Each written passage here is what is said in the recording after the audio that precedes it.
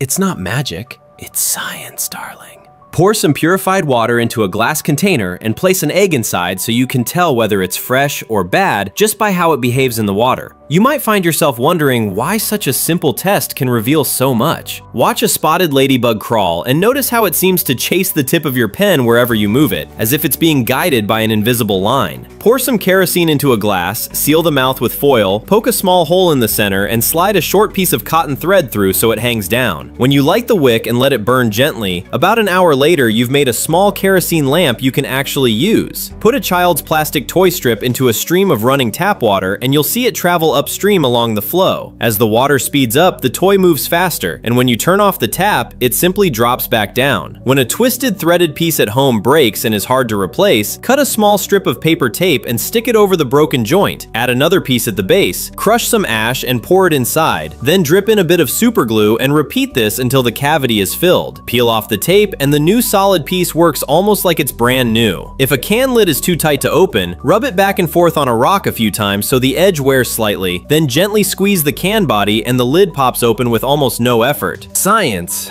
turns simple tricks like these into quiet lessons about how the world really works.